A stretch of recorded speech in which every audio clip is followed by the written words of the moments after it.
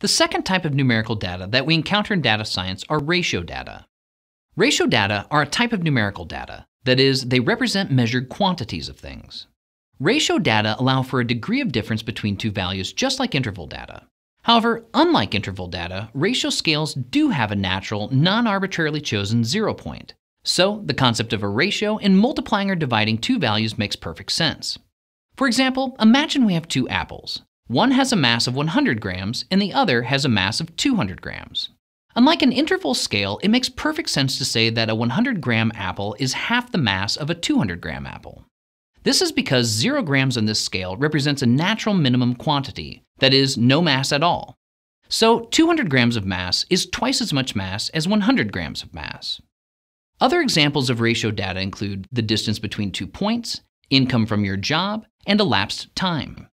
The key distinction, once again, between interval and ratio scales is that the 0 point on a ratio scale represents a natural zero quantity of the thing being measured.